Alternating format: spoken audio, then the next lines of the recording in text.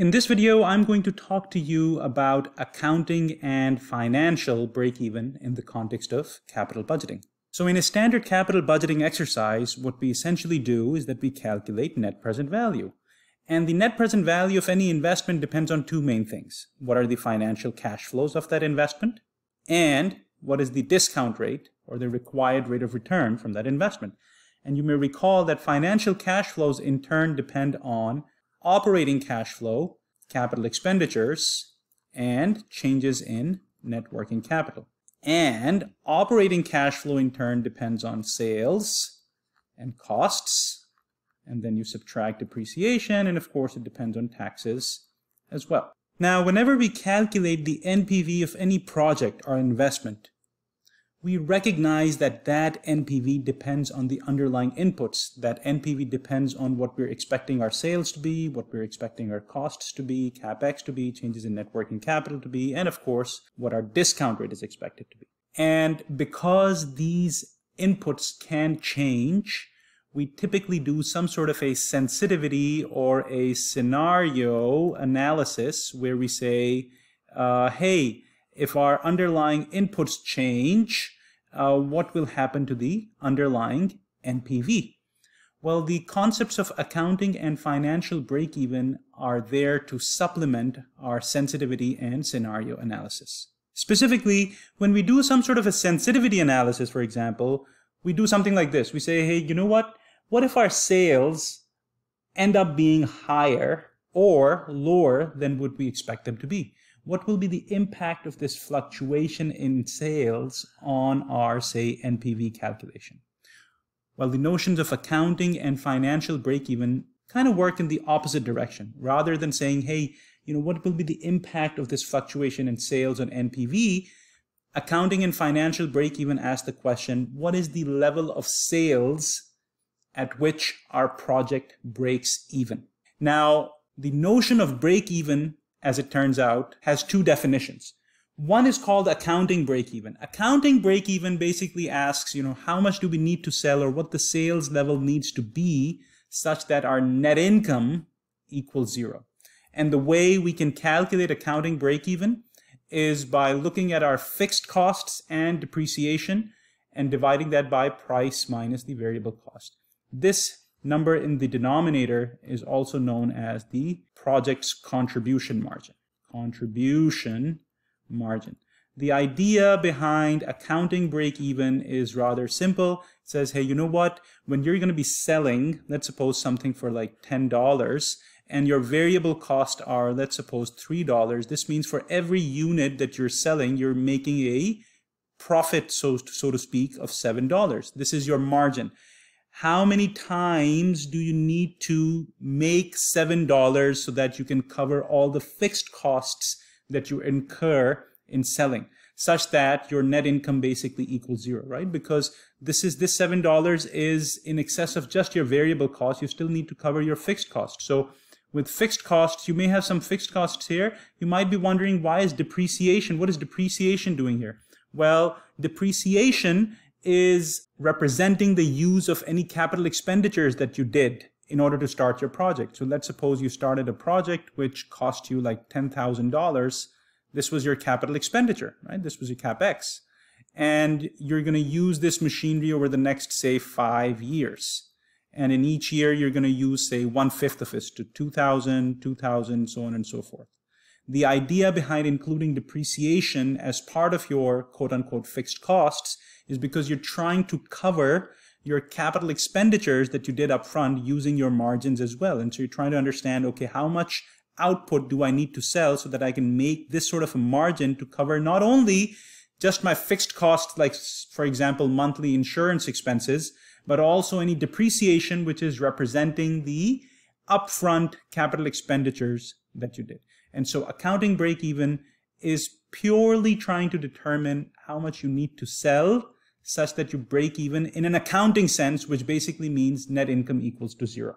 However, the problem is that, as you can see, if you make, like, imagine that you're doing a project where you're spending $10,000 up front, and let's suppose that you are selling your sales are such that your net income is 0 in the first year, 0 in the second year, 0 in the third year, so on and so forth. So you are breaking even. But as you can imagine, this is not a profitable project. Why? Because in terms of time value of money, you're losing money, right? Because you're making 0 each year. However, over time, you're also losing the opportunity cost, which is the next best thing that you could have done with your money elsewhere. And so that is the idea of financial break-even. Financial break-even says, look, it's not enough for you to sell just enough to make a 0 profit in accounting terms. You need to also be compensated for your time value of money. And the way financial break-even does that is by saying, let's not determine the output we need to sell such that our net income equals 0, but rather when our NPV equals 0. So what is the amount of output we need to sell such that the NPV of our investment equals to 0? And it turns out that in order to determine the financial break-even, the formula tends to be a little bit more complex. You can probably already appreciate that it looks kind of similar to the accounting break-even. For example, you're still looking at how much you're making, how much the price is different from the variable cost. In other words, what is your margin? The only difference is that you're looking at how much margin you're making after taxes. So this is 1 minus the tax rate. And even in the numerator, even above over here, you still have fixed costs, but you have something like EAC. What is EAC? EAC is the equivalent annual cost. In other words, if you're spending $10,000 up front today, and you're going to be using that $10,000 machinery over the next 5 years, say it's from 0 to like 5. Equivalent annual cost says that, hey, if you had to spend not $10,000 up front, but rather some constant amount over the next 5 years, accounting for time value of money, what would that be? It is kind of like depreciation, but not quite, right? As you can probably appreciate, where depreciation is essentially divvying up the 10,000 over the 5 years, and I'm assuming straight line depreciation here, right? So 2,000, 2,000, 2,000. As you can see, 2,000 summed up across 5 years, that's 10,000. Yeah, it adds up, but it doesn't account for time value of money. EAC is our way of recognizing that there's some time value of money associated with us spending some $10,000 up front. I'm not going to go too deep into this formula. The main idea here is that financial break-even is also asking how much we need to sell in order to break even. The difference is that here break even means something different. It's breaking even, accounting for time value of money, which is the same thing as asking how much do I need to sell so that the NPV of the investment equals 0. What I'm going to do now is very quickly walk you through a numerical example in which you can use Excel and these formulas to calculate accounting and financial break even. So consider the following example. Suppose there's a company called Solar Air, and Solar Air has developed a new product, which is solar-powered jet engines, and it's contemplating whether or not it should spend $1.5 million upfront in capital expenditures in order to sell solar jet engines over the next 5 years. You're given some data on what Solar Air is expecting the market size to be, which is 10,000 jets per year. You're also told what fraction of that market is Solar Air expecting to capture, which is 30%, which means that they're expecting that their annual sales are going to be 3,000 jets per year, which is just 30% of the industry or the market size. The expectation is that they'll be able to sell each jet for $2 million. The variable cost is going to be $1 million. You're given some other data. And so I'm not going to walk you through all the details of this example. The main point here is that you can use all of this information to determine how much revenue Solar Air is going to get through this project over the next 5 years. So for example, over the next 5 years, revenue, if sales are going to be 3,000 jets per year, and price is going to be $2 million, this means that they are going to generate $6 million over the next 5 years. The fixed costs are given, the variable costs are given. You can use all of this information to determine what the operating cash flow will be, what the capital expenditures are, what the changes in net working capital are, and therefore what are the financial cash flows or free cash flows that Solar Air can expect to generate from this investment or from this project.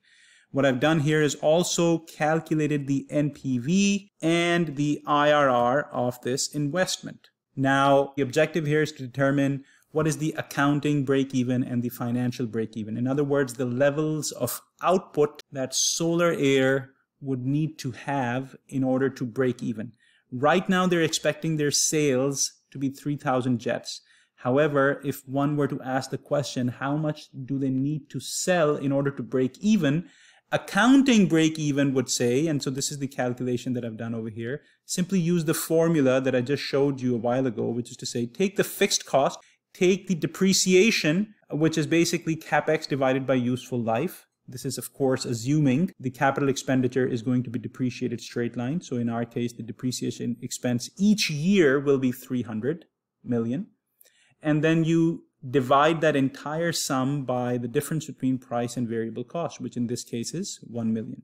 And so when you do that math, you get 2240. In other words, yes, while with 3,000 jets per year, the net income is going to be positive. If somebody were to ask you, what is the level of output at which net income will be exactly equal to 0 so that Solar Air breaks even, it would be 2240. And one way to check that is that you can actually plug in 2240 here and see what the ramifications are.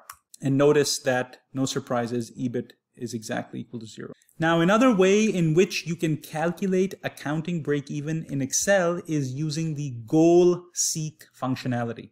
So if you click on data and then go under what if analysis, and you'll see this functionality called goal seek, which basically does exactly what it says. It says find the right input for the value you want. Okay, we want our value for net income to be equal to 0, and we want to accomplish that by changing the underlying sales.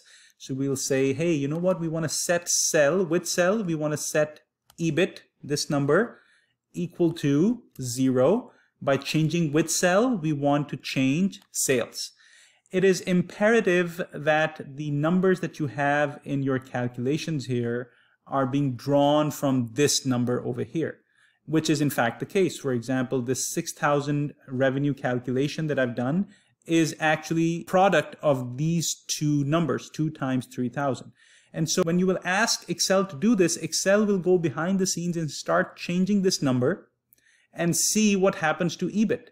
Because when Excel will change this number, it will change the revenues, it will change the variable cost, it will change EBIT, and Excel will stop doing this until it reaches the point where EBIT equals to 0. And so if we click on that, we see it was working, and then it eventually stopped at 2240. And so now we know that 2240 is the output level at which the project will break even in accounting terms.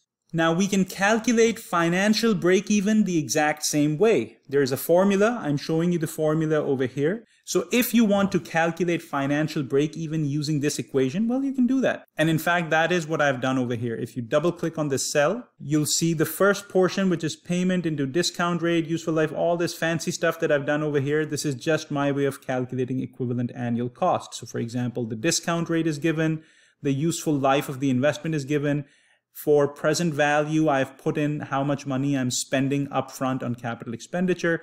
And so this is a standard way in which you calculate equivalent annual cost. I have a separate video on that. You can check out the concept of equivalent annual cost and how to calculate it in that video. Once you've done that calculation, you add fixed cost into 1 minus the tax rate minus tax rate times cell B11, where B11 basically holds the depreciation level, and then divided by price minus variable cost into 1 minus the tax rate. Fortunately, there's an easier way to do this in Excel as well, which is again using the same goal seek functionality. So this is what you would do. You'd go under data, you go under what if analysis again, click on goal seek. This time you're saying, hey, I want to set my NPV equal to 0. Remember that financial break-even accounts for time value of money.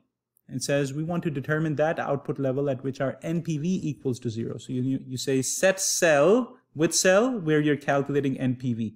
And you want that to equal to 0 by changing the same cell, which is your output. And again, please remember that it has to be the case that your NPV calculation is a function of this input, which is the case here, because you've calculated revenue as 2 times this number, And so anytime this number will change, it will change your revenue, which will change your financial cash flow, which will change your NPV. So NPV needs to be a function of this underlying input. And so now if you click OK, Excel will start doing the math and say, you know what, at 2426 or about 2427 jets per year, NPV is going to be equal to 0. And that is exactly the answer that you get from financial break-even calculation that we did using this formula over here. The last thing that I want to mention here is that you will notice that the financial break-even output level is more than the accounting break-even. This shouldn't surprise you. When we will sell 2240, we know that our net income is going to be equal to 0, but then we also talked about how this level of output doesn't account for the fact that over the 5 years, if we've made 0, we've lost money in terms of opportunity cost, right? So if we want to determine how much we need to sell, not only to cover our direct costs, but also our opportunity cost, then guess what? We'll need to sell more, and financial break-even accounts for that. So all else equal, financial break-even will always come out to be more than accounting break-even, because we need to sell more, not only to cover our accounting costs, but also to cover our opportunity costs. And so this then covers the concepts of accounting and financial break-even in capital budgeting.